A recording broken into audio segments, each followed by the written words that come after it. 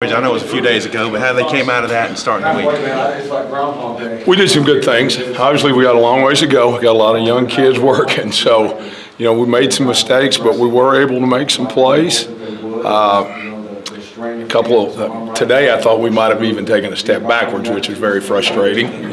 Just the fact that we were out there and Coach Morris warned them, hey, the news worn off this week. You're going to have to learn to really suck it up and grind, and that's a process. That's a process, and that's my responsibility to make sure that they're out there ready to practice. And there were some things that happened today that was not acceptable. What did you not like? Well, just the fact that we jump off sides and third down when it's a big down. We're trying to work in the red zone to get off the field. So those kind of things can't happen.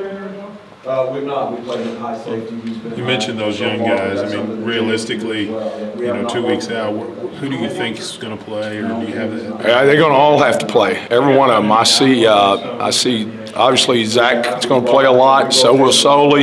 Don't be surprised if you see Colin Clay. So we got to get all three of those guys ready to play. We were using David Porter now some at defensive end since Eric got hurt. So we're going to have to make sure that all of those guys are ready to play. Same with Gregory when he gets back. Yes, sir. When Eric gets back, we get him ready to play. He'll be ready. We'll get him on the field. Turnovers have been such a big focus for you guys. How would you say that you've advanced in that regard? We're doing a good job with it. We're not doing a great job. We got to continue to build on it. Every day you got to go out there. It's a new day. Really, every play is a new play.